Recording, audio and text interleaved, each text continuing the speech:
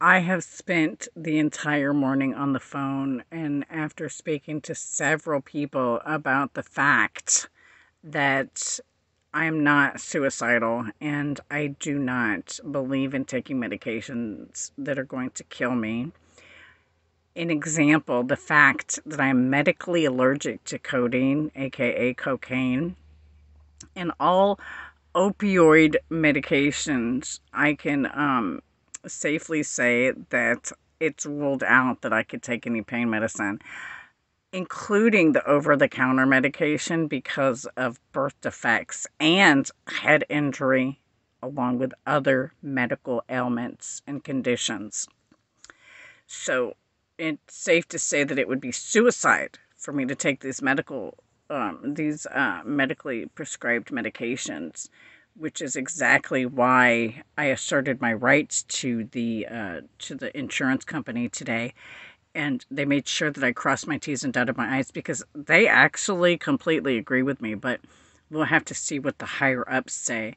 If they deny me using my medical reasons that are documented and well established, if they deny me the right to use those in order to have an exemption from having to pay for my medical marijuana, because also it's also cultural and religious for me to choose medical marijuana over things like Vicodin and Norco, especially when I'm allergic to the main substance of cocaine and those prescription drugs.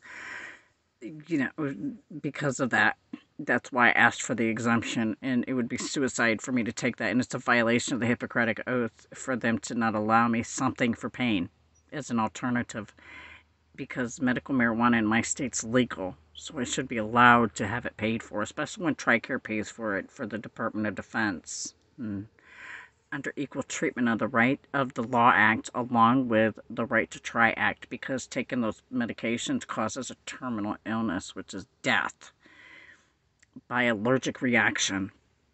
And it's so stressful to be in pain. It also raises your blood pressure, which is also terminal.